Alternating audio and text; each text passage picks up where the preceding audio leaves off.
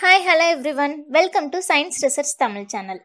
இந்த உலகத்தில் இப்போ எல்லாருக்குமே நிறைய பேருக்கு ஈஸியாக வரக்கூடிய டிசீஸ் என்னன்னு பார்த்தா இதய நோயும் நீரிழிவு நோயும் தான். அதாவது ஹார்ட் டிசீஸ் அண்ட் டயாபெட்டிஸ் தான்.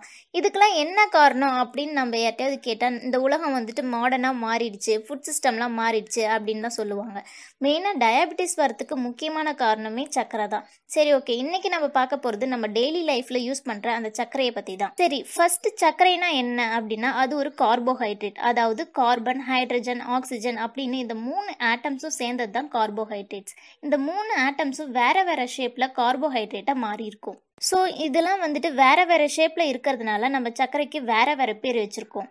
சரி, இப்போ எக்ஸாம்பிளுக்கு பார்த்தீங்கன்னா நம்ம வீட்டில் யூஸ் பண்ணுற சர்க்கரையை சுக்ரோஸ்ன்னு சொல்லுவோம். அதாவது குளுக்கோஸும் ஃப்ரக்டோஸும் இந்த 2 மாலிகுலும் சேர்ந்து இருக்கிறது தான் சுக்ரோஸ். இந்த சுக்ரோஸில் இந்த 2 சுகர் மாலிகுலுமே இருந்தாலும் நம்ம பாடி இது ரெண்டையும் வேற வேற விதமாக தான் ஹேண்டில் பண்ணும். நம்ம பாடி செல்ஸால தான் உருவாயிருக்கு அப்படின்னு சொல்லிட்டு நம்ம எல்லாருக்குமே தெரியும். அந்த செல்ஸ் எல்லாம் கரெக்டாக வேலை செய்யறதுக்கு ஒரு எனர்ஜி தேவைப்படுது. அந்த எனர்ஜியை எது கொடுக்குதுன்னா குளுக்கோஸ் தான் கொடுக்குது. பட் இதில் என்ன ஒரு ப்ராப்ளம் அப்படின்னு பார்த்தீங்கன்னா இந்த குளுக்கோஸ் மாலிகுல் எல்லாமே செல்ஸ்க்கு எனர்ஜி கொடுக்கறதுக்கு ஒரு துணை தேவைப்படுது. அதுதான் நம்ம பேங்க்ரியாஸாக உருவாக்கக்கூடிய அந்த இன்சுலின் ஹார்மோன். ஸோ நம்ம எப்போல்லாம் சாப்பாடு சாப்பிட்றோமோ அப்போ நம்ம பிளட்ல குளுக்கோஸ் மிக்ஸ் ஆக ஆரம்பிக்கும். அந்த மாதிரி நம்ம பிளட்ல குளுக்கோஸ் வந்த உடனே நம்ம பேங்க்ரியாஸ்க்கு ஒரு சிக்னல் போகும். இந்த பேங்க்ரியாஸில் பீட்டா செல்ஸ்னு ஒன்று இருக்கும். இந்த பீட்டா செல்ஸ் அந்த சிக்னலை புரிஞ்சுக்கிட்டு நம்மளோட பிளட்ல குளுக்கோஸ் இருக்குது, இது ஒரு செல்குள்ளே போகணும் அப்படிங்கிறது தெரிஞ்சுக்கிட்டு இன்சுலினை உருவாக்கி நம்ம பிளட்ல கலந்துரும். ஸோ இந்த இன்சுலின் தான் நம்ம செல்ஸ்குள்ள குளுக்கோஸ் போகிறதுக்கு ஹெல்ப் பண்ணுது. அதனால தான் நம்ம பாடி நல்லா கரெக்டாக இயங்கிட்டு இருக்கு. சரி, இதெல்லாம் தான் கரெக்டாக அந்த ப்ராசஸ்லாம் கரெக்டாக நடக்குது. இப்போ இதில் என்ன பிரச்சனை அப்படின்னு பார்த்தா இங்கே தான் நம்ம ஒரு பெரிய மிஸ்டேக்கே பண்ணுறோம்.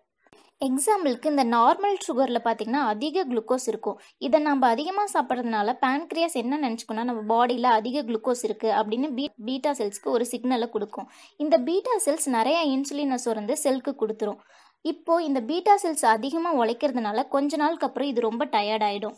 கொஞ்சம் கொஞ்சமாக இது எல்லா செயல்களையும் அதை இழக்க ஆரம்பிச்சிடும். அதுக்கப்புறம் அதால் போதுமான அளவு இன்சுலினை சுரக்க முடியாது. அதுக்கப்புறம் என்ன ஆகும்னா நாமளும் டயாபெட்டிஸ் பேஷண்ட்டாக மாறிடுவோம். சரி, ஓகே, இந்த இடத்துல இந்த ஃப்ரக்டோஸ்க்கு என்ன வேலை அப்படின்னு நமக்கு தோணும். எல்லா சுகர்லேயுமே குளுக்கோஸ் 50%, ஃப்ரக்டோஸ் 50% தான் இருக்கும்.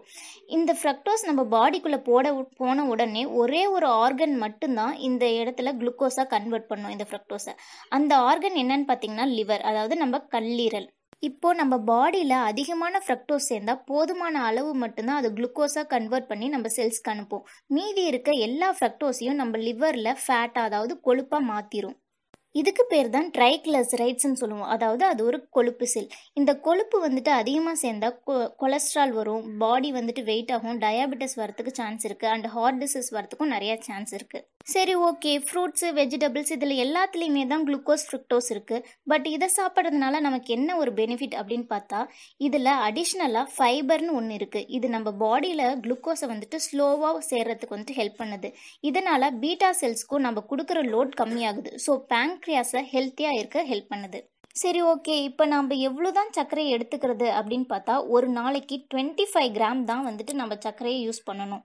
பட் நாம் எடுத்துக்கிறது ஒரு நாளைக்கு ஆவரேஜாக 100 கிராம் வரைக்குமே நம்ம பாடியில் நம்ம சர்க்கரையை சேர்த்திக்கிறோம். இப்போ நீங்களே பார்த்தீங்கன்னா காலையில் ஒரு டீ குடிக்கிறீங்க, ஈவினிங் ஒரு டீ குடிக்கிறீங்க. இப்போ காலையில் ஒரு 10 கிராம் சர்க்கரை யூஸ் பண்ணுறீங்க, நைட்டு ஒரு 10 கிராம் சர்க்கரை யூஸ் பண்ணுறீங்க.